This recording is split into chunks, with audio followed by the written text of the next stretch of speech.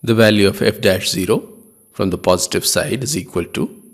the limit as h tends to 0 from the positive side,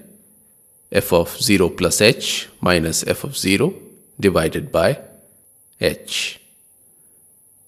This is equal to the limit as h tends to 0 from the positive side, f of h, which is equal to h upon 1 plus e raised to the power 1 upon h minus f of 0, which is 0, divided by h. This simplifies to the limit h tending to 0 from the positive side, 1 upon 1 plus e raised to the power 1 upon h. Now this can be written as limit h tending to 0 from the positive side, 1 upon e raised to the power 1 upon h times in brackets 1 plus e raised to the power minus 1 upon h, which can be expressed as limit h tending to 0 from the positive side,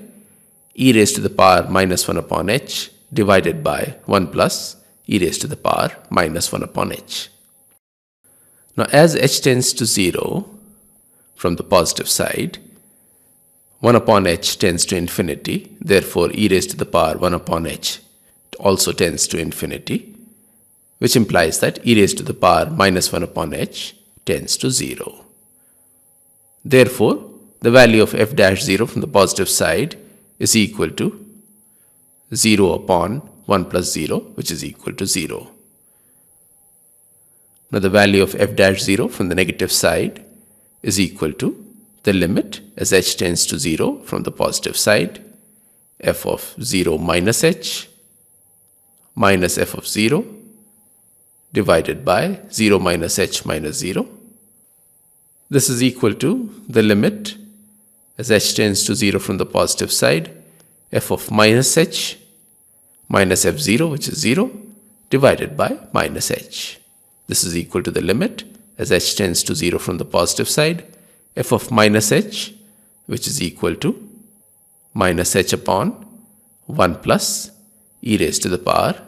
minus 1 upon h divided by minus h. This simplifies to the limit as h tends to 0 from the positive side, 1 upon 1 plus e raised to the power minus 1 upon h. Now as h tends to 0 from the positive side, 1 upon h tends to infinity, therefore e raised to the power 1 upon h tends to infinity, therefore its reciprocal e raised to the power minus 1 upon h tends to 0. Using this result, the value of f dash 0 from the negative side is equal to 1 upon 1 plus 0, which is equal to 1.